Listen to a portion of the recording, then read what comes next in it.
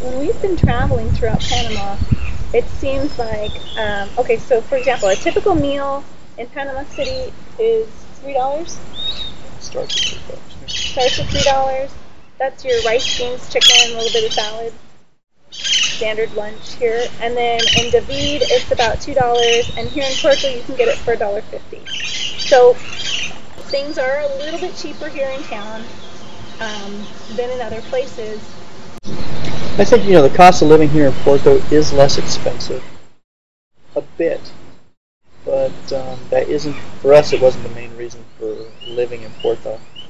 David costs a little bit more, but cost of living, as far as cost of living overall here in Panama, if you don't have any debt on your car, if you don't have any debt, you're looking at about, we're a family of 6, and I'd say comfortably you can live for about $1,200 to $1,500 a month. I'd say on the outside $1,500 because the car breaks down, something happens, gas and whatnot. But about $1,500 a month, you can be comfortable.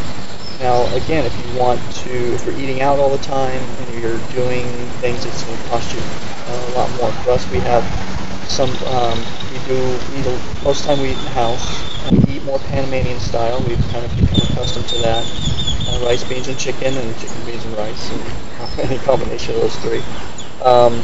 But if you want to eat more like North American, the price will go up, and that can vary.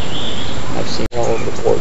So, but we're comfortable about, like I said, about $1,200 to $1,500 a month.